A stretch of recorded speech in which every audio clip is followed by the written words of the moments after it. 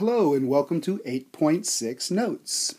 Today's notes are perhaps the shortest set of notes that we've ever had, or if not, then most definitely one of the shortest set of notes that we've ever had. We're just going to be identifying special quadrilaterals, and this chart identifies the relationships among the special quadrilaterals that we've studied in Chapter 8.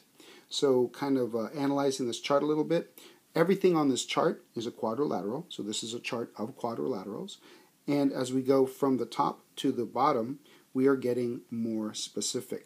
Okay, we're going from the general on the top down to the more specific on the bottom. So we're starting off with a quadrilateral. Again, a quadrilateral is a four-sided figure, but then this is getting a little bit more specific. It's a parallelogram. And a parallelogram is a quadrilateral with both pairs of opposite sides parallel. And then getting a bit more specific than that, we have a rectangle. And a rectangle is a parallelogram with four right angles. And keep in mind that all rectangles are parallelograms, right? And then a rhombus is a parallelogram with four congruent sides. And keep in mind that all rhombuses are parallelograms as well. And then going down even further and becoming more specific than that is a square. And a square is a parallelogram with four congruent sides and four right angles. And keep in mind that all squares are both rectangles and rhombuses. And then all rectangles and rhombuses are parallelograms. And of course, they're all quadrilaterals. As a matter of fact, like I said earlier, everything on this chart is a quadrilateral. Okay? And then moving on to this next column, we have a trapezoid. And a trapezoid is a quadrilateral with exactly one pair of parallel sides. Okay, so that's a trapezoid. And then getting a little bit more specific than that is an isosceles trapezoid.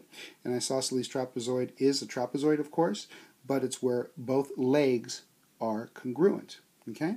And then finally we have this third column, which is a kite. And a kite is a quadrilateral that has two pairs of consecutive congruent sides, but the opposite sides are not congruent. Okay? So keep in mind, again, this is going from the general to the specific, and that all squares are rectangles and rhombuses. Okay? All rectangles and rhombuses are parallelograms. All parallelograms are quadrilaterals. Okay? And then all isosceles trapezoids, of course, are trapezoids. All trapezoids are quadrilaterals. And then all kites are quadrilaterals. But also keep in mind that these three different columns are distinct. They don't necessarily have the same features, other than the fact, of course, again, like I said earlier, they're all quadrilaterals. But a parallelogram is different from a trapezoid or a kite, right? A trapezoid and a kite are not parallelograms. So that's why they're in separate columns, because a parallelogram is not a trapezoid, is not a kite. The only feature that they share is that they're all four-sided figures or quadrilaterals. Okay? So I guess that's about it. You will be responsible for this information, so if this went a little bit too fast or if you need to review, remember, you're in control of this presentation, so feel free to pause this at any time. Also, you can find this chart on page 552 of your textbook. Okay?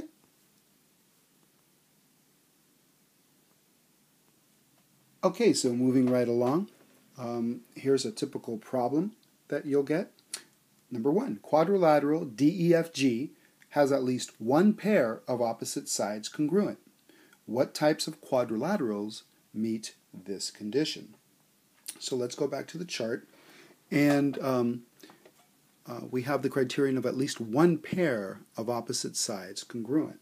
Well, a parallelogram has at least one pair of opposite sides congruent, right? So we have a parallelogram. And also a rectangle has one pair, and also squares and rhombuses have at least one pair of opposite sides congruent, right? In rhombuses and squares, we have two pairs of opposite sides congruent, but that does meet the criterion of at least, right? At least one pair of opposite sides congruent. And also trapezoids or isosceles trapezoids meet that criterion as well. So the one that doesn't, however, is kite, because in a kite, these two are congruent, but those are not considered opposite sides, right? Those are considered consecutive sides. So the opposite sides would have to be this and this, and they are not congruent.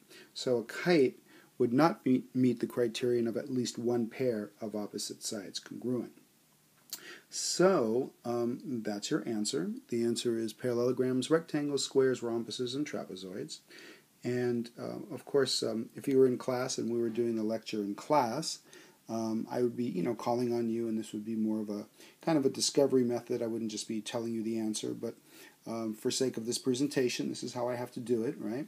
And so again, the answer is parallelograms, rectangles, squares, rhombuses, and trapezoids. Okay?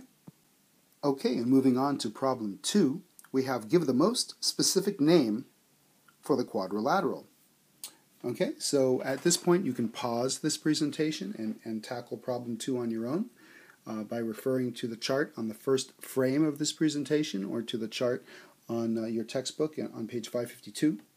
But for sake of this presentation, I will continue. Okay, so what you need to notice in this quadrilateral is that there are two pairs of consecutive congruent sides, right? 50 is equal to 50 and 51 is equal to 51, but that those two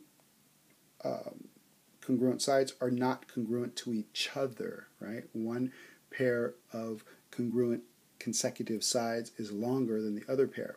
And that's the definition, ladies and gentlemen, of a kite. So that's a kite.